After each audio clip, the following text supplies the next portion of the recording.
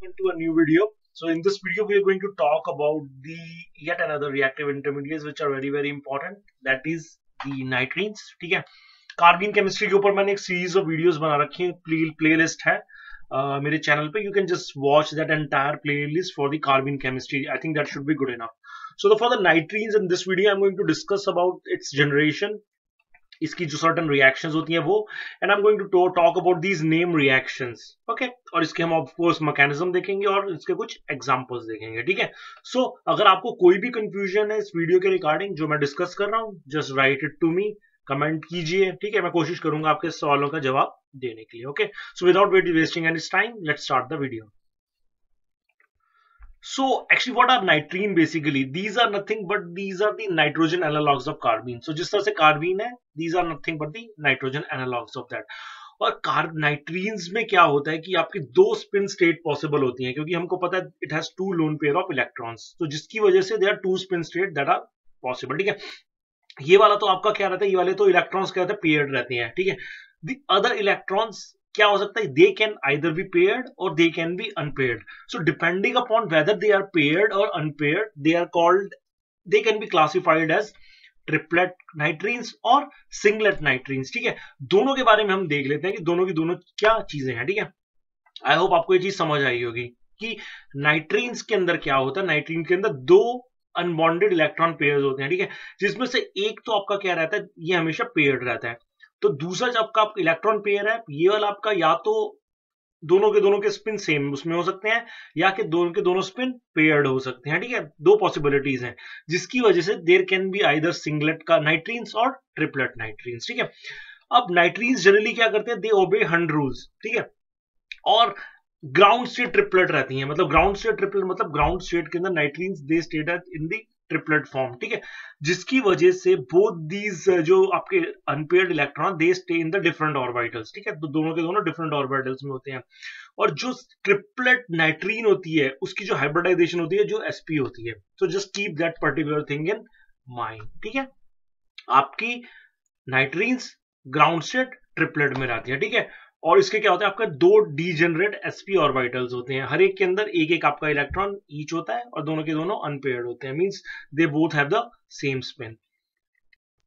इसी तरह से आपका नाइट्रीन can also exist at singlet state में भी रह सकता है. ठीक है, अब आपको पता है सिंगलेट स्टेट के अंदर भी रह सकता है आपको. ठीक है, और नाइट्रीन एटम जो सिंगलेट स्टेट और नाइट्रीन एटम है, इसकी हाइब्रिडाइजेशन होती है आपकी sp2. और उस केस में आपका क्या रहता है कि एक तो आपका ऐसे हो ही गया, और ये आप क्लियरली देख सकते हैं कि दोनों के दोनों प्लेनर हैं, 1 2 3. ठीक है, तीनों के बीच में जो एंगल आपका क्या 120 डिग्रीज है. ठीक है, और इसकी हाइब्रिडाइजेशन आपका क्या है कि वो है sp2.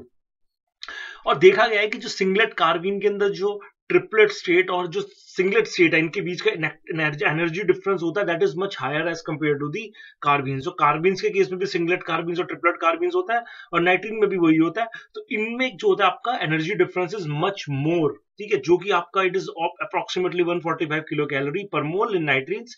और जबकि कार्बीन के अंदर आपका 32 to 42 होता है. उसका रीजन क्या है, उसका सिंपल रीजन आपका यही है कि आपका नाइट्रोजन जो है ज्यादा इलेक्ट्रोनेगेटिव है कार्बन से. ठीक है, इन दोनों की इलेक्ट्रोनेगेटिव डिफरेंस की वजह से ही है, क्योंकि नाइट्रोजन आपका ज्यादा इलेक्ट्रोनेगेटिव है, इसलिए ये इलेक्ट्रॉन्स को होल्ड करके रखता है बहुत अच्छे से, जिसकी वजह से जो आपकी जो ग्राउंड स्टेट होती है वो ज्यादा स्टेबलाइज हो जाती है, जिसकी वजह से उसकी एनर्जी और ज्यादा कम हो जाती है.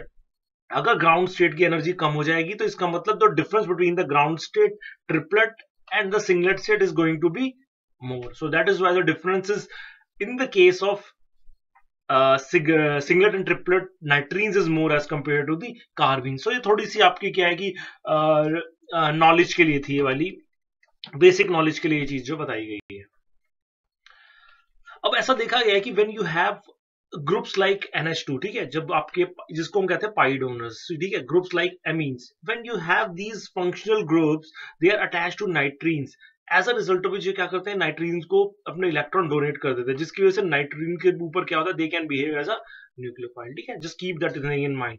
Strong pi donor substitute such as NH2, मतलब यहाँ पे this is nothing but N amine, this can donate it's electron. ठीक है, जिसकी वजह से this singlet नाइट्रीन्स this is getting stabilise, as a result of which this exhibits this nucleophilic character. ठीक है, इलेक्ट्रॉन इसने यहाँ पर अपने दे दिए, so now then this particular nitrogen is going to have negative charge, as a result of which it can behave like a nucleophile. ठीक है, what are the methods जिस via which these नाइट्रीन्स can be generated? पहला तो है आपका कि thermal decomposition और photolytic decomposition of एजाइड्स।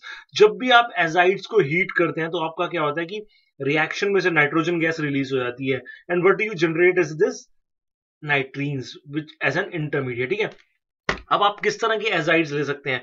आप एल्काइल एजाइड ले सकते हैं, एसाइल एजाइड ले सकते हैं, एराइल हो सकते हैं, सल्फोनाइल। ठीक है, this is what I mean by the acyl एजाइड्स and this is what I mean by the sulfonyl azide. तो इन दोनों केस के अंदर आपका क्या हो रहा है कि यहाँ पर भी आपकी नाइट्रोजन गैस रिलीज हो रही है और यहाँ पर भी नाइट्रोजन गैस रिलीज हो रही है। So here what you are forming is this sulfonyl group है, और आपका यहाँ पर नाइट्रीन्स है, और यहाँ पे आपका एसाइल ग्रुप है, और यहाँ पे आपका क्या है कि नाइट्रीन्स है। ठीक है, दोनों को हीट करेंगे तो इस तरह के नाइट्रीन आपके बनेंगे। Apart from that, you can also form nitrines using sulfonylamines. ठीक है, sulfonylamines से what do you do if you treat these aromatic amines with SOCl2? ठीक है, thionyl chloride से आप treat करेंगे, so this is the intermediate that you form, and when you heat this particular intermediate there is an elimination of SO2 gas, as a result of which what you generate is this nitrene in situ. ठीक है, उसके अलावा actually this is the method which is very very prominent method or very very good method for the generation of nitrines from the nitro compound या फिर nitroso compounds. This is very very important. जो method 3 में बता रहा हूँ, this is a very very important method, और शायद ये एग्जाम्स में इससे रिलेटेड कुछ क्वेश्चन पूछा जा सकता है। ठीक है, so what they do basically, they carry out this nitrene formation via deoxygenation reaction. So that is what is happening, we are getting rid of this oxygen, so that is why it is called deoxygenation. And how are we doing this? We are doing this with the help of the trithylphosphine. अगर हम इसका mechanism देखने की कोशिश करें, mechanism simple है, आपका ये आपका एराइल नाइट्रोबेंजीन टाइप कंपाउंड है। ठीक है, एराइल ग्रुप लिया है क्योंकि ये सब्स्टिट्यूटेड कंपाउंड पॉसिबल है। ठीक है, आपका क्या करता है, फॉस्फीन अटैक करता है ऑक्सीजन को, because we know it has an affinity. जब वो इस पे अटैक करता है, there is a release of this pi bond, यहाँ पर रिलीज हो जाता है। These electrons are then nitrogen takes this electron pair. उसके बाद when this negative charge comes back, then there is a formation of phosphorus oxygen bond, और हमको पता है कि जैसे कि विटिक ओलिफिनेशन के अंदर आपका क्या होता है, उसका ड्राइविंग फोर्स क्या है, is the formation of this strong phosphorus oxygen bond. उसी तरह से आप क्या करते हैं, इन situ what you are generating is this nitroso compound, और उसके बाद क्या करता है, फॉस्फोरस फिर अटैक करता है ऑक्सीजन पे, और फिर इस तरह से सेम रिएक्शन सीक्वेंस होता है आपका। This is deoxygenation that takes place to give you the नाइट्रीन। आप समझ सकते हैं, अगर आप नाइट्रो से स्टार्ट करेंगे तो भी आपको नाइट्रीन मिलेगा, नाइट्रोसो से स्टार्ट करेंगे तो भी नाइट्रीन मिलेगा। तो आपको ये मैकेनिज्म पता होना चाहिए, तभी आप इसको कर पाएंगे। थोड़ा सा कंफ्यूजन यहाँ पर, ये ट्राइथाइल होना चाहिए, ये मेरा टाइप हुआ है। ठीक है, आई होप आपको समझ आया होगा। उसके अलावा actually this is a method which is not very very common method, but this is called the alpha elimination. So what you do basically, you have these two substrate. इस substrate को हम बोलते हैं नाइट्रोजन NO बिस trimethyl silyl, मतलब यहाँ पर आपका ऑक्सीजन के ऊपर भी सिलाइल ग्रुप है और नाइट्रोजन पर भी सिलाइल ग्रुप है, and this is nothing but N hydroxyl अमीन। ठीक है, हाइड्रोक्साइल अमीन, अगर मैं देखो, अगर आपको इसको सिंपल ढंग से देखो तो ये क्या है कि NHOH है। अगर मैं सिलाइल ग्रुप को मैं हटा दूं और यहाँ पर हाइड्रोजन लगा दूं तो this is nothing but it is an hydroxyl अमीन। ठीक है, हाइड्रोक्साइल अमीन है। यहाँ पर हम क्या बोल सकते हैं, नाइट्रोजन एंड ऑक्सीजन के TMS डेरिवेटिव को जब हम हीट करते हैं तो भी नाइट्रीन मिलता है। ठीक है, उसके अलावा जब हम इस तरह के एरीन सल्फोनाइल हाइड्रोक्सिल अमीन को हम ट्रीट करते हैं, मतलब यहाँ पर भी आपका क्या है कि ये भी आपका हाइड्रोक्सिल अमीन है, यहाँ पर क्या है कि NHOH है। ऑक्सीजन के क्या क्या आपके यहाँ पे सल्फोनाइल डेरिवेटिव है। ठीक है, और यहाँ पर आपको क्या है कि ये पूरा का पूरा फंक्शनल ग्रुप इसलिए रखा गया ताकि आपका नाइट्रीन स्टेबलाइज हो सके। ठीक है, जब हम इन कंपाउंड्स को हम ट्रीट करते हैं ट्राइमिथाइलामीन से, ट्राइमिथाइलामीन हो गया, ट्राइथाइलामीन हो गया, तो आपका क्या करता है, वो यहाँ से इस प्रोटॉन को एब्स्ट्रैक्ट करता है, ये इलेक्ट्रॉन यहाँ जाते हैं, एंड वो हमको पता है कि this is nothing but a very very good leaving group. So this leaves under good heating condition to give you this particular नाइट्रीन। ठीक है, ये मुझे लगता है कि जो मैंने पीछे मेथड डिस्कस किया और ये वाला मेथड डिस्कस किया, ये बहुत ज्यादा इंपॉर्टेंट मेथड है टू फॉर्म दी नाइट्रीन्स, एंड इससे आपका रिलेटेड कुछ क्वेश्चन एग्जाम में पूछा जा सकता है। So just keep this particular method and these substitutes in mind. अब हम बात कर लेते हैं कुछ केमिकल रिएक्शन नाइट्रीन्स की। जैसे कि हमने पढ़ा हुआ है कि अगर हम ओलिफिन के साथ रिएक्शन करेंगे, किसी भी एल्कीन के साथ करते हैं, तो नाइट्रीन दे अंडरगो एडिशन रिएक्शन। तो इस केस में आपका क्या है कि this is nothing but N acyl azide. Acyl azide को जब हम हीट करेंगे तो इन सीटो बट इट इज फॉर्मिंग नाइट्रीन्स। और नाइट्रीन्स हमको पता है कि जब ओलिफिन पे ऐड करते हैं तो स्टीरियो मतलब what they end up giving you is this एजिडरीन compound. Similarly इस तरह का कंपाउंड, ठीक है, आपका ये वाला जो कंपाउंड दिख रहा है, this is a नोसाइल group. नोसाइल group आपका क्या होता है, जैसे कि टोसाइल ग्रुप में यहाँ मिथाइल होता है, वहां पे नोसाइल के अंदर यहाँ नाइट्रो होता है। So this is also good leaving group. सो इस ये iodo compound this is nothing but this is a precursor for नाइट्रीन। मतलब जब आप इस पर्टिकुलर कंपाउंड को कॉपर एसिटाइल एसीटोनेट के अंदर ट्रीट करते हैं तो in situ what you are generating, आप ये वाला नाइट्रीन जनरेट कर रहे हैं। It means that this entire functional group leaves, ठीक है। और what you generate is a नाइट्रीन, और नाइट्रीन आपको कह रहा है ओलिफिन पे ऐड हो रहा है टू गिव यू द एसिडरीन। तो ये दोनों बहुत इंपॉर्टेंट एग्जांपल्स हैं। अपार्ट फ्रॉम दैट हमने जो अभी डिस्कस किया, when you have this substrate and you treat it with ट्राइमिथाइलामीन, अब आपका क्या होता है कि नाइट्रोजन इस पे अटैक करेगा, ये वाला यहां आया, और this particular this entire functional group that is the benzene sulfonyl group which is a good leaving group, this leads to what do you form is this nitrene। अब ये नाइट्रीन क्या हो रहा है, ओलिफिन पे ऐड हो रहा है to give you this एजिडरीन compound, ठीक है। बहुत अच्छा और इंपॉर्टेंट एग्जांपल है। अपार्ट फ्रॉम दैट हमको पता है कि नाइट्रीन्स दे अंडरगो इंसर्शन रिएक्शंस। तो बेंजीन पे क्या होता है कि जब आप बेंजीन के साथ ट्रीट करते हैं नाइट्रीन्स को, सो दे अंडरगो एडिशन रिएक्शन। मतलब यहाँ पर डबल बॉन्ड पे ऐड होके, so this is what intermediate they form. उसके बाद they undergo under heating condition they undergo cope rearrangement, ठीक है, जिसकी वजह से रिंग एक्सपेंशन होके they give you these एजिपीन compounds. लेकिन अगर आप उसी मेथड इन सीटू अगर आप एसिड डाल दे रहे हैं, so what do you and up getting is this aromatic amines, ठीक है। Substituted aromatic एनिलीन्स is what you and up getting when you treated the intermediate with the acid, ठीक है। Apart from that एक और insertion reaction हो गया, अपने एजाइड्स को आपने हीट किया है, this undergoes this is kind of a kind of a CH activation, you can say, where the nitrene is adding on to this C double bond with the retention of configuration, although you can see the yield of this particular reaction is very very poor। अब हम बात कर लेते हैं name reaction, जो कि बहुत important आपने क्लास 12 से पढ़ा हुआ है, which is nothing but an Hofmann rearrangement। इसके अंदर आपको हमें पता है कि amides can be converted into amines when you treat it with the bromine in NaOH, ठीक है, या फिर sodium oxy chloride, sodium oxy bromide, sodium oxy iodide, ठीक है, या इसको हम हाइपो भी बोलते हैं, ठीक है। उस प्रेजेंस के अंदर what do you form from amide to amine.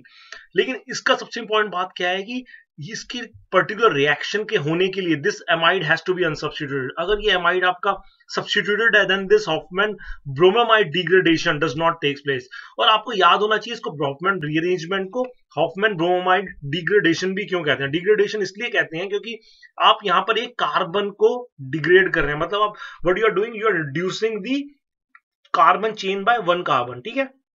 So this is kind of a degradation that is happening. अगर हम इसके मैकेनिज्म की बात करें तो मैकेनिज्म अगेन आप NaH यूज कर रहे हैं, NH आपका क्या है, NaOH यूज कर रहे हैं, OH इज अ बेस जो इस हाइड्रोजन को एब्स्ट्रैक्ट कर रहा है, नेगेटिव चार्ज यहां आ रहा है, नेगेटिव चार्ज अब ब्रोमीन के ऊपर अटैक करके this is what it is forming, then there is one more the base abstracts another proton, so what you are forming is this anion of this N-bromo amide, ठीक है। And that's this anion, this comes back and there's a migration of this alkyl group and the bromine leaves. So this is kind of an intramolecular 1-2 shift that is taking place. So in situ what we are generating is this isocyanide. Isocyanide कर रहा है कि आपके system के अंदर ही, क्योंकि आप NaOH ले रखा है यहाँ पे, so this behaves as a nucleophile. So this attacks to form this interparticular intermediate, whereas in which this CO2 gas releases to give you the desired amine, ठीक है। इस तरह से आपका पूरा का पूरा सीक्वेंस होता है रिएक्शन का। इस रिएक्शन की बात क्या है कि देखिए कोई इंटरमीडिएट आइसोलेट नहीं किया जा सकता इस रिएक्शन के अंदर, ठीक है। You can not isolate the isocyanide intermediate. उसका रीजन क्या है, क्योंकि आप जो रिएक्शन कर रहे हैं बेसिक मीडिया के अंदर कर रहे हैं, ठीक है। सो बेसिक मीडिया के अंदर आपका कह रहा है कि OH प्रेजेंट है, तो जैसे ही आपका आइसोसाइनाइड डेरिवेटिव बनता है रिएक्शन में, the OH attacks, so you cannot isolate the intermediate. Second, the reaction cannot work if you have any substituent here, ठीक है। आप यहाँ पर कोई भी सब्स्टिट्यूएंट ले लें तो रिएक्शन ये वर्क नहीं करेगा। तीसरी चीज, the reaction proceeds bye retention of configuration, मतलब कॉन्फिगरेशन इस पर्टिकुलर रिएक्शन में रिटेन होता है। For example, if you have this substrate, this amide, and you treat it with the potassium ऑक्सीब्रोमाइड, ठीक है, so what you and up getting is this particular amine with the retention of the configuration, and this is also very important example. So what you have is this beta कैम्फोरोमिक acid, this is a sis conformer. हम देख सकते हैं acid और amide दोनों के सिस conformer है। हमने sodium oxychloride से ट्रीट किया, ठीक है, सोडियम ऑक्सीक्लोराइड से ट्रीट किया, so what do you form is an amine. अब हमने यहाँ एमीन और एसिड है, जब आप इसको हीट करेंगे दोनों का ओरिएंटेशन सेम है, मतलब दोनों के दोनों क्या है, both are going behind the plane. सो दोनों के दोनों क्या होता है, साइक्लाइज हो रहे हैं, मतलब एलिमिनेशन ऑफ वाटर हो रहा है, जिसकी वजह से what you are getting is a lactam. जबकि ट्रांस आइसोमर के अंदर एसिड और आपका एमाइड क्या है, ट्रांस है, so here you do not get any lactam, ठीक है। अब उसका सबसे बड़ा सवाल है कि रीअरेंजमेंट क्या है, इंट्रामोलिकुलर है इंटरमोलिकुलर, ठीक है। The studies were done and what they have found using the study that they have, ठीक है। तो आपका क्या होता है, जो इसका रीअरेंजमेंट हम जब किया गया था, it has been found that it is intramolecular in nature. उसका मतलब क्या है कि if you take a mixture of these two compound, अगर आप इन दोनों कंपाउंड का मिक्सचर ले रहे हैं, so what you are getting is the formation of these two compound separately. आपको इस तरह के मिक्स प्रोडक्ट आपको बिल्कुल भी नहीं मिल रहे हैं, ठीक है। आपको मिक्स प्रोडक्ट मतलब आपका जैसे ये हो गया, आपका ये हो गया, this is the mix product. मतलब आपका क्या है कि इंटरमीडिएट जैसे ही आपका रिएक्शन हो रहा है, आपका ये वाला एराइल ग्रुप दूसरे वाले के ऊपर माइग्रेट हो रहा है, ऐसा कुछ नहीं हो रहा है। सो ठीक है, so the rearrangement in this case is intramolecular in nature, so you do not observe any cross product. सो जो कि हमने बोला कि if you start from N optically active compound, but you and up getting is an optically active compound, ठीक है। वही बोल रहे हैं कि अगर migration had been free, the product would have been racemic. Okay, so what happens is that अगर आपको रीअरेंजमेंट को और ज्यादा तेज करना है, so but how can you know facilitate और increase your accelerate the rearrangement. If you place an electron donating group, what it does, it pushes this migration। मतलब आपके यहाँ पर क्या है कि इलेक्ट्रॉन डेंसिटी आपकी इस पूरी रिंग में पुश हो रही है, जिसकी वजह से एराइल रिंग क्या होता है, इधर माइग्रेट हो रही है और इसका एलिमिनेशन हो रहा है। So this is the kind of an intermediate that is form. हमको पता है कि इस रिंग के ऊपर क्या आएगा, आपका पॉजिटिव चार्ज आ जाएगा रिंग पे, इलेक्ट्रॉन डोनेटिंग ग्रुप इस पॉजिटिव चार्ज को बहुत अच्छे से स्टेबलाइज कर पाते हैं, ठीक है। That is why this is the kind of an intermediate via which the rearrangement takes place. So what we can say कि ये पूरे के पूरे electron group donating group, this is kind of a landing and एंटीमरिक assistant, ठीक है, for the rearrangement to takes place. उसके अलावा दूसरा सबसे इंपॉर्टेंट जो रीअरेंजमेंट है, we are talking about which involves नाइट्रीन as an intermediate, is courteous rearrangement. इसके अंदर आपका क्या होता है कि अगर आप if you treat the acyl azide, ठीक है, अगर आप एसाइल एजाइड्स को ट्रीट करते हैं थर्मली या photochemically, they rearrange to form the आइसोसाइनाइड्स, ठीक है। अब आपका क्या है कि ये बहुत ज्यादा अच्छा तरीका है अगर आप डिग्रेड करना चाहते हैं कार्बोनिल ग्रुप को, ठीक है, टू एन एमीन, जैसे कि आपका दूसरे वाले हॉफमैन रीअरेंजमेंट के अंदर भी था, ठीक है। So what you can do, you can basically start from N carboxylic acid, you can treat it with this you know you can prepare a mix anhydride, और आप सोडियम एजाइड से treat करेंगे तो एजाइड ग्रुप यहां attack करके what you form is an acyl azide, ठीक है। और एसाइल एजाइड को you can then heat and convert it into the isocyanide, ठीक है। Apart from that acyl azide को बनाने का तरीका ये भी है कि अगर आप हाइड्राजीन कंपाउंड से स्टार्ट, एसाइल हाइड्राजीन से स्टार्ट करेंगे, उसको आप HNO2 से ट्रीट करेंगे, HNO2 आपको पता होना चाहिए NaNO2 और HCl से मिक्स करेंगे तो you what do you form it is a nitrous acid. Nitrous acid को अगर आप इससे ट्रीट करेंगे एसाइल हाइड्राजीन से, तो what do you and up getting is the acyl hydrazide, ठीक है। Apart from that this is a very good reagent to convert carboxylic acid into acyl azide, which is nothing but a diphenyl phosphoryl azide. So this is a very important component. This is a reaction that you must keep in mind, ठीक है। अपने दिमाग में reaction रखिए, क्योंकि कभी कभी आपको ये रिएक्शन पूछा जा सकता है। You should know it converts carboxylic acid into acyl azide, ठीक है। सो कर्टियस रीअरेंजमेंट क्या है आपका, एसाइल एजाइड से आइसोसाइनाइड, ठीक है। Just keep that particular thing in mind. अब आपका क्या है कि आइसोसाइनाइड इस केस के अंदर क्या है कि आइसोलेबल है। अगर आप रिएक्शन कर रहे हो बेंजीन के अंदर या टॉल्यूइन में, मतलब लास्ट एग्जांपल जो कि हॉफमैन डिग्रेडेशन का था, रीअरेंजमेंट का था, but we saw that we can not isolate this isocyanide intermediate, this can not be isolated, क्योंकि रिएक्शन हम बेसिक कंडीशन में कर रहे थे। But here what we are using is an inert solvent, benzene या फिर toluene. So in that particular case, this isocyanate intermediate can be isolated. और जब आप इसको isolate करते हैं तो what you can do, you can treat this water under acidic or basic condition. What do you form is a carbamic acid, which get out of which the carbon dioxide gas releases to give you the amine. Alcohol से treat करेंगे, so what do you end up getting is this particular compounds.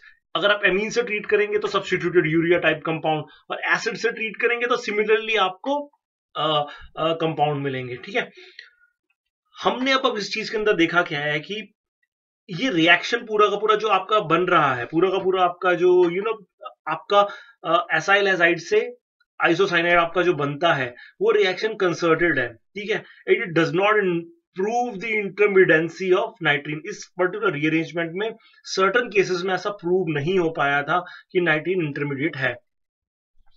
वो ऐसा क्यों मैं कह रहा हूं, ऐसा इसलिए बोल रहा हूं क्योंकि at times the reaction of acyl acid was carried out in presence of vinyl monomers. ठीक है, जैसे कि स्टाइरीन.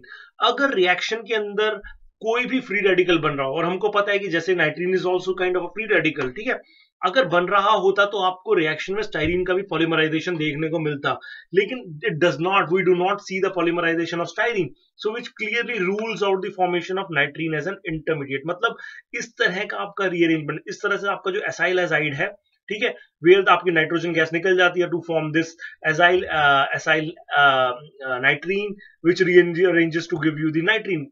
इट जस्ट क्लियरली नेग्लेक्ट्स कि ऐसा कुछ हो रहा होगा. सो व्हाट इट सेज कि इस तरह का आपका कुछ तो कंसर्टेड आपका हो रहा है, means something like this in which there is a migration of this R group and this negative charge comes back. So this is a kind of a intermediate via which there is a formation of isocyanide. लेकिन कुछ ऐसे cases भी हैं जो कि prove करते हैं there is a formation of नाइट्रीन intermediate. जैसे कि जब आप टर्शियरी एल्काइल एजाइड को आप ट्रीट करते हैं, मतलब under courteous condition, what do you form is this इमीन्स. और ये इमीन तभी बन सकता है अगर आपका नाइट्रीन इंटरमीडिएट हो. फॉर एग्जांपल, आपने अब ये क्या लिया, ये वाला सबस्ट्रेट लिया, अगर आपने इसको हीट किया तो आपके नाइट्रोजन निकल जाती है. What you get is this नाइट्रीन. Here the lone pair of electron comes back and there is a migration of butyl to give you this imine. So this imine can only form if this नाइट्रीन is an intermediate. So इस case के अंदर आपका क्या हो रहा है कि ये प्रूव कर रहा है ये एग्जांपल कि नाइट्रीन इंटरमीडिएट होता है, but here it says it is not there. So the mechanism of this, there's a kind of a controversy regarding the exact intermediacy of in this particular rearrangement कि exact intermediate है क्या. तो जैसे कि मैंने पहले ही बोला कि इस केस के अंदर आप क्या कर सकते हैं, आप एसाइल एजाइड लेते हैं, हीट करते हैं, आपको आइसोसाइनाइड मिलता है, आइसोलेबल है क्योंकि कोई न्यूक्लियोफाइल प्रेजेंट नहीं है. ठीक है, और आप ऐसे भी ये हीटिंग कंडीशन आप किस में कर रहे हैं, बेंजीन में कर रहे हैं, कोई भी इनर्ट सॉल्वेंट में कर रहे हैं. जबकि आपका हॉफमैन ब्रोमाइड डिग्रेडेशन में क्या होता है, OH के केस में होता है, आप नहीं कर सकते क्योंकि उसमें आपका बेसिक कंडीशन ऑलरेडी है, ये इस पे अटैक करके आपको एमीन देगा ही देगा. ठीक है, उसके अलावा the reaction proceeds via retention of configuration. तो अगर आप इस तरह के एसिड से स्टार्ट कर रहे हैं, so what you are forming is a mix एनाइड and then आप एजाइड फॉर्म कर रहे हैं और आप उसको हीट कर रहे हैं, so what you are getting is an Amin. So you can clearly see basically what you are doing, you are converting N acid into an Amin with retention of configuration. So this is a very good reaction. Okay, very good rearrangement. उसके अलावा आपका ये optically active acid है, acyl azide, heat किया, what you got is an Amin. Here also what you have is an ester and acid. So DPPA is the reagent जो कि मैंने पीछे बात करी थी, डाइफिनाइल फॉस्फोराइल एजाइड. सो फॉस्फोराइल एजाइड का रोल क्या होता है, is to convert the acid into azide. अब आपने क्या किया, एसिड को एजाइड में कन्वर्ट करा आपने. ठीक है, और टॉल्यूइन में हीट किया, तो इसका मतलब what you are doing is you are converting this particular acid into isocyanide derivative. और जैसे ही इसका आइसोसाइनाइड डेरिवेटिव बनता है, आप क्या कर रहे हैं, अल्कोहल डाल रहे हैं. अल्कोहल डालने के बाद what you are forming is this carbamate. So this is a very important example with a very high probability of being asked in the exam. इस तरह का क्वेश्चन की बहुत इंपॉर्टेंट क्वेश्चन है, बहुत इंपॉर्टेंट एग्जांपल है, सॉरी. उसके अलावा हम आ जाते हैं लूसन रीअरेंजमेंट पे. ठीक है, इसके अंदर भी आपका क्या हो रहा है, you are converting the हाइड्रोक्सिलमिक acid and there O acyl और O aryl derivative two isocyanide. ठीक है, आइदर वाया थर्मल एसिड और बेस कैटलाइज्ड कंडीशन. ठीक है, सो आप क्या कर रहे हैं, what you are start doing is basically you are starting with हाइड्रोक्सिलमिक acid. आपने बेस ये सबसे किया, so what you are forming is an isocyanide intermediate. जिसको हाइड्रोलाइज करके आप ये कर रहे हैं। नहीं तो आप क्या कर रहे हैं, इसका हाइड्रोक्सिलिक एसिड के ओ एसाइल डेरिवेटिव को आप आइसोसाइनाइड बना रहे हैं और उससे आप कन्वर्ट कर रहे हैं अमीन में, ठीक है। This is exactly what is happening in this particular entire rearrangement. तो लोग generally how what do you basically you इस पर्टिकुलर रीअरेंजमेंट का आपको फायदा क्या है, what is the advantage of this particular rearrangement. So when you are preparing these OSIL derivative, you can prepare these OSIL derivative and store it, आप store करके रख सकते हैं। तो मतलब जब भी आपको ये पर्टिकुलर आइसोसाइनाइड प्रिपेयर करना है, you can just simply treat it with the base acid या फिर heat condition कर सकते हैं। जबकि बाकी दूसरे सबस्ट्रेट्स के साथ क्या है आपका, आपको स्टार्टिंग मटेरियल अगर आपने एसाइल एजाइड कन्वर्ट किया, हमको पता है एसाइल एजाइड्स वैसे ही बहुत ज्यादा एक्सप्लोजिव इन नेचर होते हैं, ठीक है। तो इसका मतलब आप स्टोर नहीं करके रख सकते उस तरह के इंटरमीडिएट्स को। जबकि यहां पर क्या है कि इस तरह के OSIL डेरिवेटिव या hydroxylic acid you can easily prepare and store them, और जब आपको चाहिए तो आप उसको आइसोसाइनाइड में कन्वर्ट कर सकते हैं। उसके अलावा जैसे कि बोला ही है कि अगर आप इसको रिएक्शन को कर रहे हैं बेंजीन में या SOCl2 में, you can easily store it. जैसे कि एसिड से आपने SOCl2 से एसिड क्लोराइड बनाया, उससे आपने हाइड्रोक्सिलिक हाइड्रोक्लोराइड से ट्रीट किया, तो this is what you hydroxylic acid आपका बन गया है वाला, ठीक है। आपने SOCl2 से ट्रीट किया, तो this is isocyanide derivative that you got. SO2 gas आपकी रिलीज हो गई और HCl भी आपकी रिलीज हो गई। So this is the intermediate that you get if you are carrying out the reaction in the presence of benzene और SOCl2, ठीक है। जैसे कि इसमें पहले भी मैंने बोला कि in most cases O acetyl hydroxyl can be isolated and the रिएरेंजमेंट can be treated with the base, exactly जो कि मैंने पीछे बोला।